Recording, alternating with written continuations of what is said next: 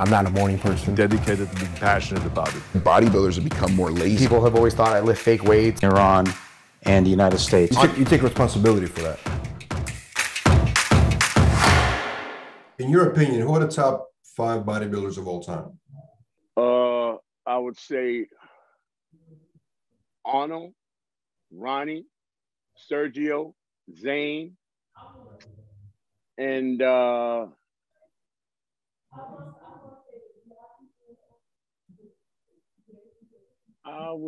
would say Colombo. Wow, interesting choices. Yeah, I'd put him in there. I think Frank Zane, hands down, is the greatest bodybuilder ever. Cause we just talking straight body. We ain't even. I don't know how close to 200 pounds he ever came to. But if you look at pictures of Frank Zane, he has the most not the wow factor. He didn't have that. Right. But I mean, as far as a guy that just he had a very, very nice build. And you know, and then after that, you know, they start putting on more mass. But as far as just a man having a nice body, I think Frank Zane he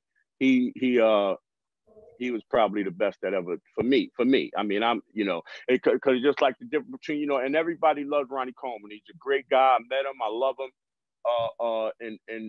And the difference between him and Frank Zane is like you know, I could look like Frank Zane. Anybody could. Not anybody, because you have to have a certain type of genetics.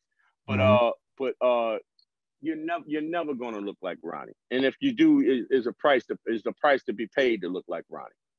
You know what I mean? And he's paying the price, and he's a great man. You know what I mean? Because he don't shy away from it. You know, he still tries to get in the gym. He still does his thing. But it's a price to be paid to, you know, to be a Ronnie Coleman. You will pay the price. To be a Frank Zane, you'll pay the price. But it's a bigger price to be Ronnie. I'd you know, if I had a choice between the two, I would never want to be as big as Ronnie. I'd take Frank Zane.